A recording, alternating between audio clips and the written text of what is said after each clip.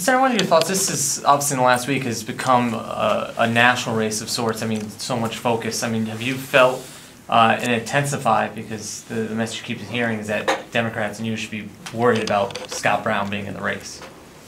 Well, for me, it's always been a national race. I've been in this to win since I started the re-election cycle, so I intend to campaign very hard to go all around New Hampshire as I've been doing for the last 5.5 years. So I'm sure we will have a robust debate on the issues. And you know, I hope that's a debate that's going to be about the voters of New Hampshire and what is good for the future of New Hampshire and the future of the country. And I think it should be a debate that the voters of New Hampshire are able to weigh in on, that's not going to be determined by outside interests and outside groups like the Koch brothers coming in.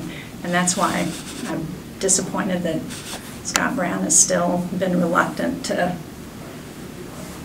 embrace the same People's Pledge that he issued in his campaign in Massachusetts with Elizabeth Warren. You know, I think what we saw in that race was that that pledge really did work to limit outside money.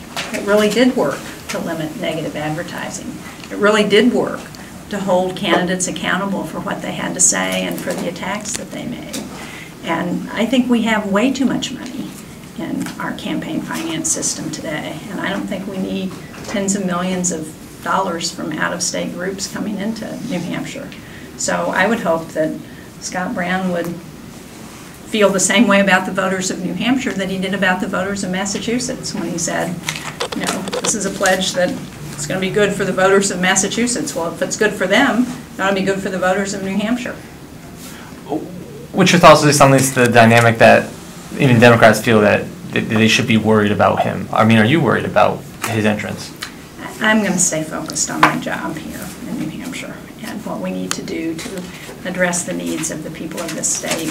That's what I was elected to do, and that's what I intend to continue to focus on.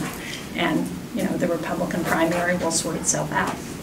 Where do you think the greatest divides between you and him are in terms of your delegation in New Hampshire?